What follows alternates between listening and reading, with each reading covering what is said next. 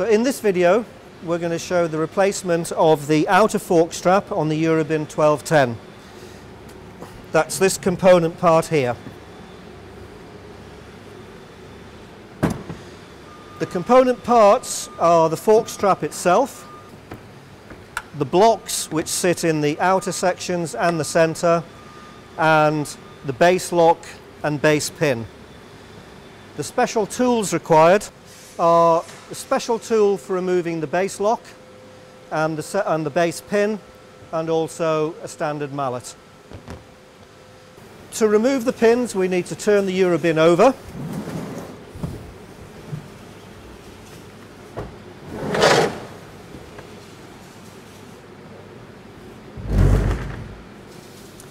Then taking the special tool, the first hit will remove the pin from the centre, the lock pin. The second hit removes the base lock.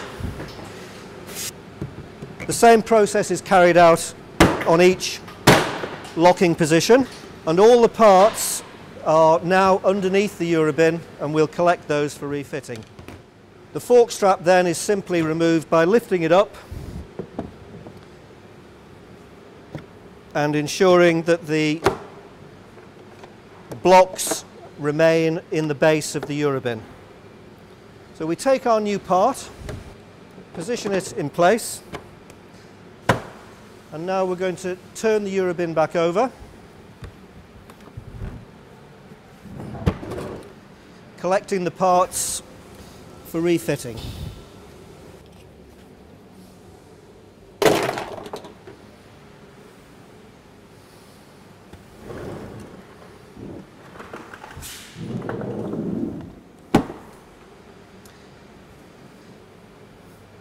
To refit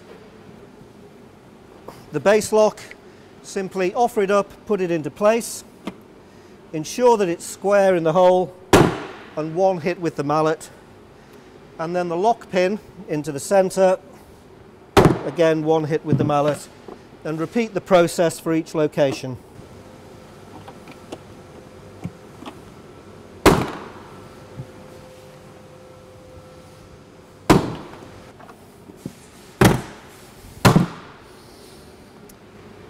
And that's the new fork strap fitted. Okay, here we're going to show the replacement of the centre fork strap on the Eurobin 1210. So this is the centre fork strap. This only has blocks in the two outer locations, not in the centre.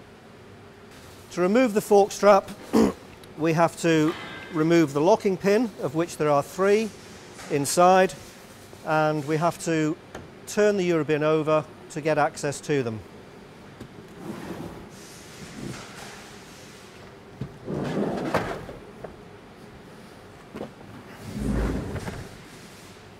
We then take the special tool for removing the pins, together with a mallet.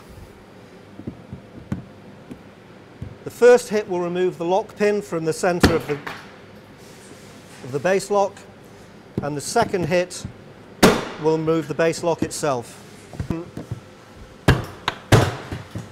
Repeat the process in each location, and then the fork strap can be removed. We take our new fork strap, ensure that the blocks are fitted correctly into the base of the Eurobin.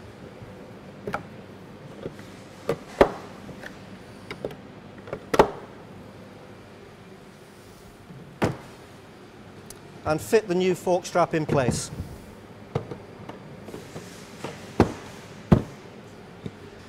The beauty about having the bin upside down like this is all of the component parts are now contained underneath, so I can recover those as I turn the bin back over.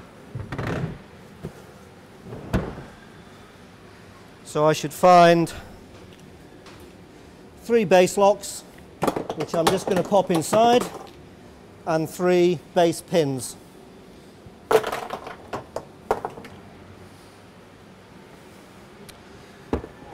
Put the bin back on its feet, and then we're going to refit the base locks and the base pins from inside Take the base lock, position it squarely into its hole, one hit with the mallet, the same with the pin into the centre of the base lock, and that's now secure in place. Repeat that process for each location.